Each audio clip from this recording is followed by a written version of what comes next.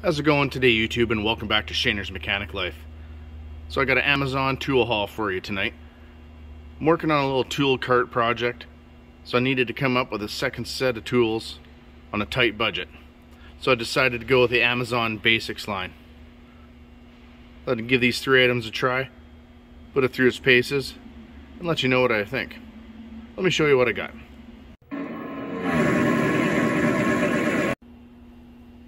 Now the first thing I picked up was this Amazon Basics 73-piece magnetic ratcheting wrench and screwdriver set. Now I do work in the shop, away from the shop, and outside the shop in the parking lot, so I need this second set of tools to be compact and easy to take from one job to the next. Well, so far this has been a handy little set. It's got 3 settings for the screwdriver. You can have just locked in one way, then you just turn that, go one way, turn it the other way, and you ratchet the other way. Comes with this nut driver, 9 sockets that range from 4mm to 13mm, missing the 11mm. It's got all your basic screwdriver bits, and if you're just doing one little job, you can throw a couple bits in the handle. And it's also got this telescoping extension, so you can go for a fairly long reach down to your standard screwdriver length. So far I've used it off and on for a couple weeks, and no problems so far. You know, closes up easily. You can throw it in your toolbox, and the case keeps everything clean and dry when you're working out in the rain, the snow, the dirt, whatnot. Let me show you what I got next. Next, I got the Amazon Basics 22-piece SAE and metric ratcheting wrench set.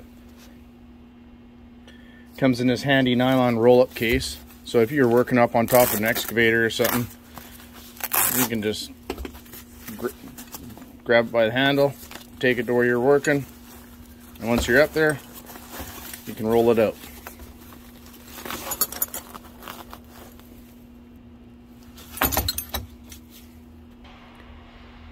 So the metric set, you got 6, 8, 9, 10, 12, 13, 14, 15, 16, 17, and 18. Kind of wish there was a 19. And here are the sizes of the standard set. Basically from 1/4 inch all the way up to and including 3/4. So this set goes along with my theme of being cost effective, compact, and easily portable. I'll just pull out and use the 9/16 wrench for an example here. As you can see, it's a polished chrome finish. Got their Amazon Basics brand logo on there. I looked it up, it's 72 tooth ratchet, 5-degree working swing, and it's a straight wrench. There's no offset or anything. There's no lever to reverse the direction. Just easily flip it and go the other way with it. Now all this Amazon Basic stuff, it's only got a 1-year warranty. Hopefully I don't need it, but time will tell with that. Now I can't see Amazon actually manufacturing their own tools, so these are probably rebranded. If anybody you know who makes them, let me know in the comment section. Now I'll leave links in the description of the video if anybody's interested in getting some more information. So let's see what the next piece is. Now the third and final piece of this tool haul is the Amazon Basics Mechanic Tool Kit with case. It's 145 pieces. So let's open it up and have a look. Now it comes in this handy plastic blow molded case, which makes it easy to take with you. It's got these metal clasps for the front. Only problem is I've had these pop out a couple times, but they easily just go right back in. And on the sides, you got your plastic clasps that help hold this set together. So once you open it up, in the top section, got some standard and metric hex keys You got your nut driver, you got your adapter to use these sockets, some screwdriver bits, and some combination wrenches. On the standard size, you got 3/8, 1/2 inch, 9/16, and 5/8. On the metric side, you go from 10, 11, 12, and 13. Would be nice to have a 14 in there, but for a compact kit like this, space is kind of limited. It's got this little foam pad to prevent things from falling out. And on the bottom, you got your 1/4 inch and 3/8 quick release ratchets, and an array of sockets. Rather than just babbling off the sizes and stuff, I'll just pan across so you can see what sizes they are. This is a 1/4 inch shallow, starting off with your standard. Then you go into your metric.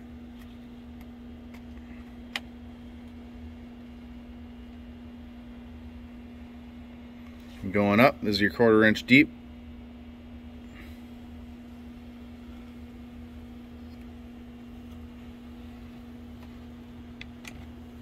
And next row we get into our 3/8.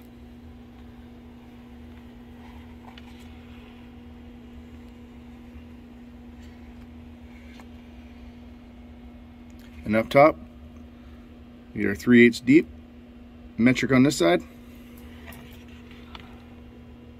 standard on that side. You get your 1/4 inch extension, your 3/8 extension, and a 5/8 spark plug socket. So let's take a look at the ratchets. Like I said, they're the quick release ratchets, which comes in handy sometimes. You just press a button and it pops the socket off. Seems like a fairly heavy duty tooth system. 72 teeth again, just like the ratcheting wrenches. It's your selector for forward and reverse. It's got some weight to it. You know, in the hands, it doesn't feel cheap. I've used this for a couple weeks and, you know, I haven't had anything skip on me. So far, so good.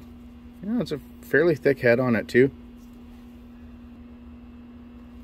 And the 1/4 inch ratchet is exactly the same. Only just a little bit smaller and a 1/4 inch drive. Now, depending how you look at the next point, this could be a good or a bad feature. Now, to get the sockets out, it's actually quite tight in there. So it could be kind of annoying when you're trying to get a smaller one out. I've actually had to get a screwdriver to help pop it out. But how that might be good, you know, we've all had these multi-piece sets, and you go to lift it up and you forget to clasp it and shut it. You know, you can pick the thing right up. The sockets aren't falling out. I think we've all had one of those catastrophes where you pick up your socket set and it dumps all over the parking lot.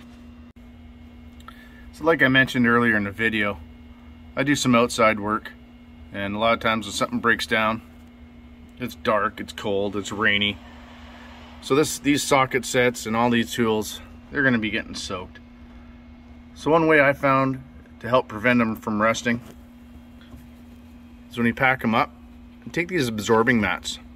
Now be careful which ones you buy. Some of them will only absorb oil, and you can get some that will actually absorb water as well. So I'll put a layer of those, put the foam layer, and another absorbing pad for the top tools, and you just shut it. Kind of hard to do with one hand, and latch it up. That and those pads, if you got one of those loose fitting socket sets that dump all over the place, that'll help things stay stored the right way when you're driving down the road. As you can see, all three of these items fit very nicely in the bottom section of my Husky Connect rolling toolbox. Just put the next stage on, lock it down, and I'm ready for the next job. Now, just to clarify, I bought this with my own money. Amazon didn't send it to me to try, so you know you're getting an honest opinion. So far, the ratcheting wrench set and the socket set, let's say those got stolen tonight, I would definitely order a next set of them tomorrow morning. The only thing that actually feels cheap to me, at least, is a screwdriver set. But, you know, time will tell. And provided I don't use a screwdriver as a pry bar, I'm sure it'll last as long as I take care of it. And if the screwdriver does break, look at it this way. At least you got all these bits for that price. Just want to end this video by thanking one of my new subscribers, Fry. Thanks for subscribing. Appreciate all my subscribers. Well, everybody, let me know what you think of this in the comment section. Hit that like button and subscribe, and hit that notification bell. That way you get notified when I get new videos coming up. Anyway, have a good night, everybody, and thanks for watching.